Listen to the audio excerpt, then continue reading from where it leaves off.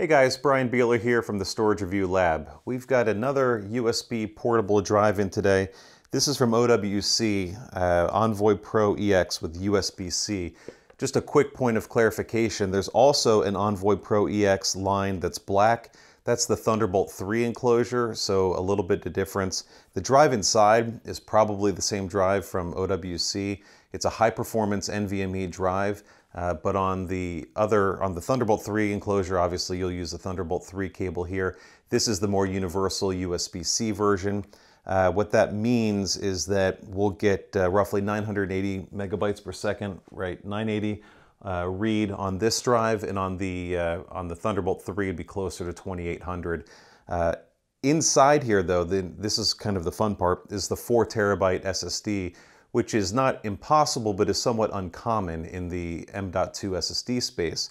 Further, the EX enclosure with USB-C can be bought just plain. It's like 60 bucks just for the enclosure that you could put your own drive in. So OWC, like a lot of their things, like the Mercury Elite Pro that we looked at a little while ago, many of their other enclosures for creative pros, they'll sell it driveless if you want that nice sleek body, nice design, or they'll stuff it full of hard drives in that case, or SSDs here.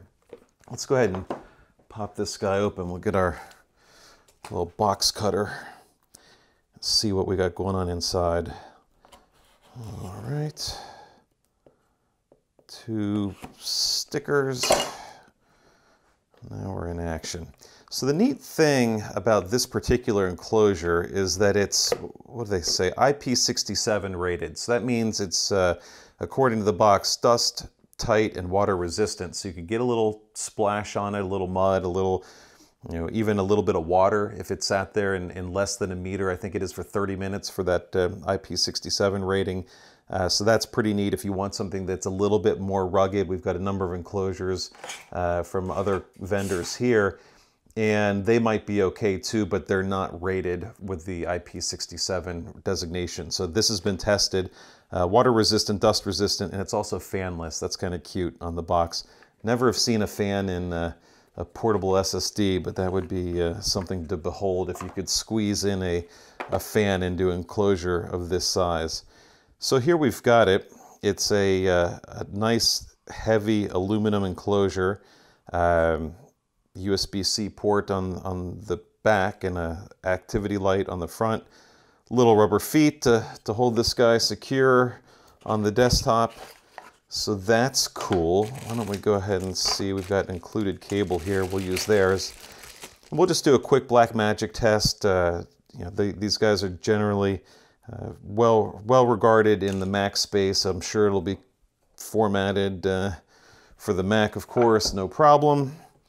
So we'll go ahead and fire this guy up and see what we've got. So we're expecting roughly 980 on the reads. It'll probably be just a little bit less, as we often say, once we put everything in the way.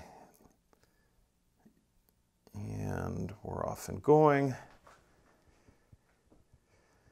And we're seeing 870 writes, which is a decent start. And then the read numbers cranking out at about, let's see, 840. And that's going to give us all green check marks on the Blackmagic test, except for the last 4 in the lower quadrant on the 2160p 50 and 2160p 60. For a USB-C drive, though, that's pretty strong. Reads closing in on 800 megabytes per second, and writes now pretty impressively closing in on almost 900. So overall, a great performance profile out of this guy. A little blue activity light, really solid enclosure, great feel.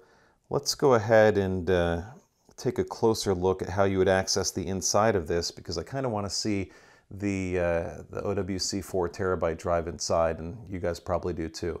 So we'll come in a little bit tighter and take a look at the drive inside. So to keep from boring you on this teardown, we've cheated ahead and taken out the 4 screws. If you look at the edges of the little rubber feet there, there's little screws that are in place that get covered up.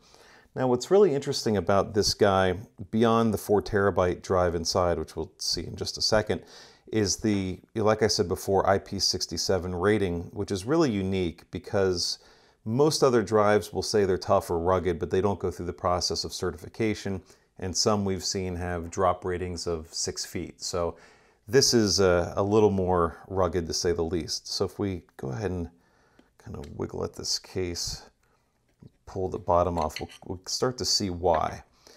So the first thing is not only do they have the nice thermal pad here, but there's a little recess, which is really nice touch. You don't notice it on the bottom side, but inside here, really small detail, a tiny detail in fact, but a nice one to see to let these things shed heat. One of the things that's important about the SSDs and these enclosures is there's only so many variables you can control. Heat will be directly related to performance in terms of the drive throttling.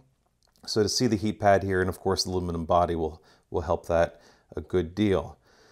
Let's take a look at some of the other details here that are pretty interesting. So back to the IP67, there's a nice little rubber grommet guy here that goes all the way around, and that, when we have this lid pressed down and sealed tight with the screws, gives you that security.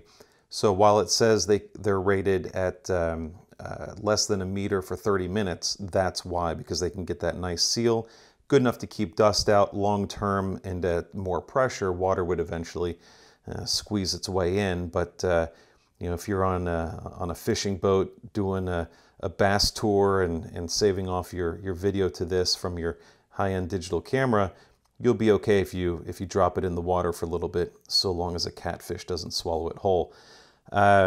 Overall though, for roughly 60 bucks for the enclosure, there's no doubt in my mind that that's money well spent. Compared to other enclosures we've got from other drives, very few of them even go aluminum. Here's a LaCie version of an aluminum body in a hard drive enclosure. Samsung will use some metal, but most of the other ones are plastic and not all that impressive. This is really great. We haven't even gotten to the SSD yet, so we looked at a little bit of the performance from the connected over USB-C line, but if we pop this guy out, this is the OWC's Aura, I almost said Aurora, Aura P12 4 terabyte. So a couple things. There are very few 4 terabyte drives on the market in the M.2 form factor. It's a little bit of an engineering challenge to get the NAND on the board. That's one. Once you do that, then you've got to find somebody that needs that much storage and is willing to spend the money. So the drive by itself, I've pulled up their P12 page on their site. 4 terabyte drive by itself is $1,078. So in this case, you're getting the case essentially for free. But should be a great little drive even on its own if you pull it out and use it in a system or put it into some other enclosure. OWC has several where something like this would come in handy. But we'll work with that drive separately as well, just to get a feel for its performance characteristics. So bottom line, the case by itself, phenomenal. Probably the best one we've seen if you want to pair up either one of OWC's SSDs or your own from a professional standing, and just rugged design, fantastic. The drive itself, the performance we saw over USB-C, roughly 900. That's fine for this type of product. It's good for that use case, and of course you get the more universal compatibility with the USB-C cable. So we're impressed, no doubt. We'll run a little bit of Windows performance on it as well, just to round out the story, and have the full review up on storagereview.com very soon. Until then, thanks for tuning in.